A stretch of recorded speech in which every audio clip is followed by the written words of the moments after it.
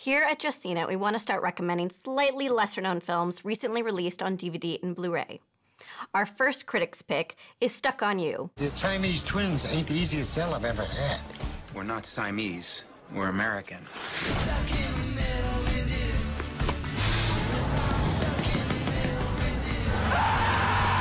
Stuck on You is one of those movies that a lot of people didn't really take the time to see, and I'm here to tell you it's totally worth your time. I think it was ignored mainly because the premise sounds absolutely absurd.